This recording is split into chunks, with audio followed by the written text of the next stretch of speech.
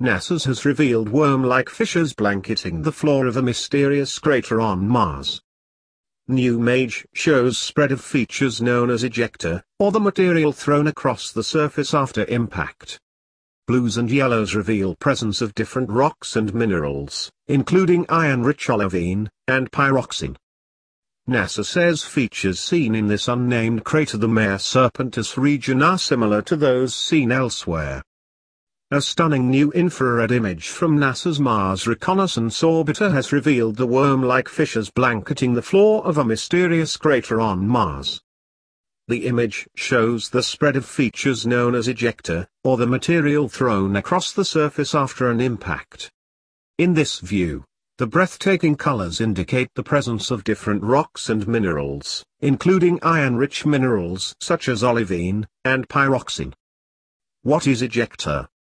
Ejecta is the material cast across the surface after an impact. This can include debris from the impact itself, as well as rock that was kicked up during the event. The features also reveal insight on the sometimes exotic subsurface. While the blue features represent iron-rich areas, lighter colors such as yellow show where the rock has been altered, NASA explains.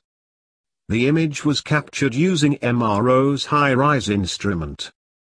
The experts say the features seen in this unnamed crater in Mars' Mare Serpentis region are similar to those seen elsewhere, and can help to shed light on the subsurface materials kicked up after an impact. It's thought that the ejecta seen here comes from two unnamed craters. These linear features indicate the flow direction of the ejecta from its unnamed host crater, according to NASA. Therefore, if we follow them, we find that they emanate from the bottom of the two unnamed craters. If the ejecta had originated from the top crater, then we would expect the linear features at the location of our picture to trend northwest to southeast. Molten rock once flowed along a crater rim in another region, Mars' Fissures volcanic province, creating stunning multi-level lava falls. The photo shows a glimpse at the northern rim of a 19-mile-wide, 30-kilometer, crater, with evidence that a lava flow once surrounded the region until it breached at 4 separate locations, to cascade down the walls. The 3D image was captured by MRO's context camera, according to NASA. From this view, the western part of the Fissures province can be seen. The experts say the lava came in from the north-northeast around the crater rim, and when it got high enough, it breached the rim in 4 places. 3 of the falls, in the north-central region of the crater wall, can be seen in the image. This is clear through their rougher appearance than the original features around, which are smooth and knobby. These lava falls cascaded down the wall and terraces of the crater to produce a quasi-circular flow deposit, according to NASA. It seems that the flow were insufficient to fill or even cover the pre-existing deposits of the crater floor. This is evidenced by the darker-toned lavas that overlay the older, and possibly dustier, lighter-toned deposits on the crater floor. While Mars doesn't have any water at the surface today, scientists say it had a watery past. These particular features were carved by lava, which behaved like liquid water, but in other areas, NASA's rovers have turned their sights to investigate evidence of ancient lakes. NASA's Opportunity rover is set to explore the edge of a crater just above Mars' Perseverance Valley, to uncover new clues on the processes that left rocks scattered across its floor. A new color-enhanced image captured just before the Mars rover's walkabout survey kicked off shows a landscape that looks almost like a beach here on Earth, and scientists suspect water may have played a role in the rock's transportation. The region may once have hosted a perched lake in the crater rim's crest which acted as a spillway, the researchers say, or they may have eroded in place by wind. Opportunity has been investigating the areas on and around the western rim of the 14-mile-wide Endeavour crater, which sits just above Perseverance Valley, since 2011.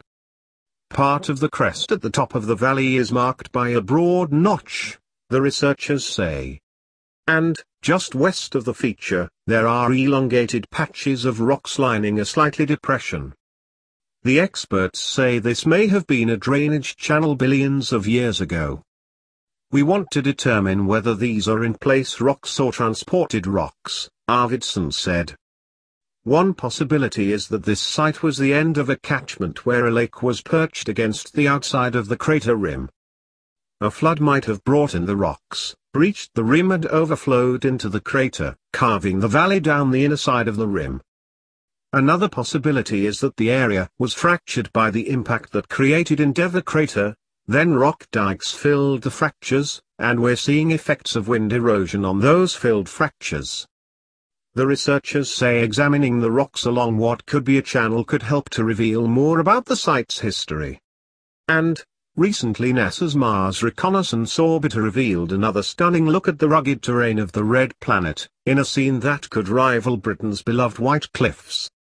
The new view shows Mars' breathtaking white cliffs of rover, captured by the high-resolution imaging science experiment, HiRISE, camera.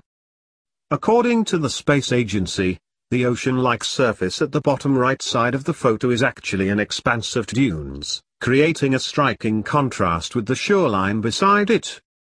The image has been enhanced to better show the differences in the terrain, creating what appears to be a cloud-covered cliff edge, and foamy waves. The reality is that the surface of Mars is much drier than our imaginations might want to suggest, NASA explains. This is only a tiny part of a much larger structure, an inverted crater, a crater that has been infilled by material that is more resistant to erosion than the rocks around it, surrounded by bluish basaltic dunes. The edge of these elevated light-toned deposits are degraded, irregular and cliff-forming. Overall, the region known as Meridiani Planum is smooth, unlike much of the rest of Mars.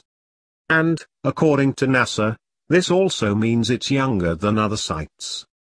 It's known to contain hematite, and salt-bearing rocks known as sulfates. The landscape has been compared to the White Cliffs of Dover, the famed cliffs of the British Isles that are now rapidly eroding in what's thought to be a result of human activity.